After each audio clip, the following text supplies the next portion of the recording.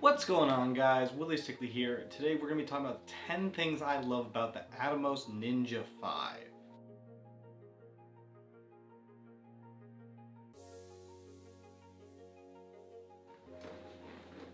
First things first, let's talk about 10-bit. The whole reason I bought this thing in the first place. 10-bit color is 2 to the power 10 color versus our traditional 2 to the 8 power color of color per channel. So normally you'd have 256 shades from black to white in your red, your green, and your blue channels. So that's 256 times 256 times 256. And that will give you your 16 million colors. Now, if you have 10-bit, you get 1,024 shades per channel of red, green, and blue. And that's 1024 times 1024 times 1024. Now, that's a really big number. I'm gonna put that number on the screen, right there. And you'll see that's a lot more colors than 16 million. Hi, Molly. Hey, kitty. What's up? It's okay. Not ruining my recording or anything. It's all right. It's all good. Now with 10-bit color, you can do a lot more to your color grade. And it helps a lot with color correction too, because you have so much more colors to work with.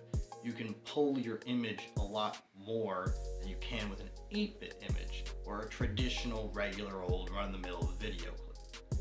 Now, I'll show you some examples on screen. You can see that you can really tug and pull these colors whichever way you really want with 10-bit, almost like a raw image in like Lightroom or something, but not that level of quality. It's up there, but it's not an image yet. That's where you get raw. Speaking of which, next up we got raw and ProRes recording, or ProRes raw recording for our traditional raw. Now, why is this important? This allows you to get 12-bit, so even more colors than we're talking before, image out of your camera. And the data, that the raw sensor data is kept from the sensor and put on your computer and then transcoded into an image. Because of that, it will allow you to pull your image so much more, because you can literally change the ISO or the white balance after the fact. I'm gonna repeat that. You can fix everything after the fact. That's crazy. So if you really messed up your exposure and you're a stop or two over and your white balance is off by 2000, you can fix that with a click of maybe 3 buttons at most. That's insane. Third thing, why do I love the Ninja 5? It's a monitor. It's a really good monitor. Like, I have this, there we go. It's a 4K monitor. It barely displays a 1080p image and it can't do much. It accepts MDF batteries, which is nice, but other than that, this terrible button system we've got up here is really frustrating to work with. Kind of like my autofocus right now. Alright, so with this, the thing I don't like about it is all the physical buttons. You got mounting points, that's awesome, but the physical buttons are the death of me. The reason I like the Ninja over this is that it's touchscreen. It's also much brighter. This is like 500 nits at best. This is 1,000 nits. I can see it perfectly fine out in the sun and daylight. It's awesome. I've got a lot of things to look forward to. Speaking of which, we've got histograms and waveform. Now, traditionally, we all know what a histogram is. Histogram is just your exposure from black all the way to white in the form of a wave value, which will show you all the gradients that you have in between your image. Traditionally, you want to expose in the middle to get the most dynamic range out of your image, or high dynamic range.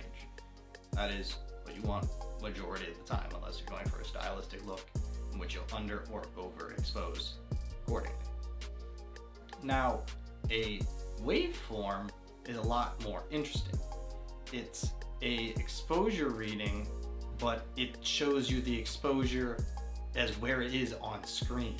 So you can see if the center right of your screen is blown out, that will show up on the waveform. It'll be peaking. Or if some part on the bottom left is underexposed, it will be in the shadows all the way down at zero IRE, and it'll be pure black, and you don't want that. And so you're losing data. This allows you to help recover your data and make sure you don't lose it in the first place. But the best exposure tool of all would be false color. Now, what in the is false color? Like, what?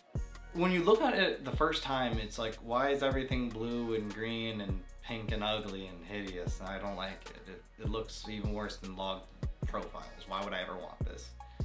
The reason you want this is because it gives you exposure, but localized in an area, just like our waveform does, but down to the pixel of whatever you're looking at. You can see the exposure of it as a specific color as that relates to an IRE value. You with me? Okay, good. When you do that, you can expose properly to like skin tones, for example, you'll want in the gray or maybe even the pink area of your image. You don't want it in the red and you don't want it in the blue. Red is overexposed, blue is underexposed. It's a no-go. And if you do that right, you'll get skin tones that'll be perfectly in the midtones, and you can play with them as much as you want to get as gorgeous skin tones as possible. All right, next up we got this magnify/zoom feature. This feature gives you the ability to punch in digitally on your image and to see, am I really in focus? Am I really like crispy tack on, or am I just missing the shot entirely? Well, with the ability to crop in and zoom, it gives you much more detail in what you're looking at, and you can give a one-to-one readout of what is my sensor actually seeing. And with that, you can always nail focus and always get the shot. Speaking of how to get the shot in focus, we got focus peaking. Focus peaking is the ability to have a color outline your subject, or whatever is in focus, with a specific outline color. I always choose red, it's just what I like. It's also the default for most cameras. When you have that enabled, everything that's in focus will glimmer in this cool ass outline, and you can see everything that's in focus really easy. So if you want, you can focus on the eye of the subject, and you can make sure they're tack sharp and everything else is like slightly out of focus, and you're like, whoa, everything's drawn to my eye, that's cool. And you can do that, and it's awesome. Next up on why I love the Ninja 5. The Ninja 5 gives me an external SSD is what it writes to, so I'm not wasting the memory cards on my Z6. And with that, I can use that for photos or for just quicker, easier videos saved to local files instead of onto the SSD, which is my higher master files, my higher quality, my ProRes, my 10. But what you're gonna need if you get that is you're gonna need a cable. You're gonna need a SATA cable or a just traditional old hard drive cable to USB-C or USB-A depending on your computer. I have a nicer, higher end computer, so I use USB-C, and that allows me for quicker data rates and just faster uploads for, well, everything. Cable's like 15 bucks on Amazon, and with it, it allows you to transfer all your files to your computer so you can actually use them, view them, export them, edit them, that stuff.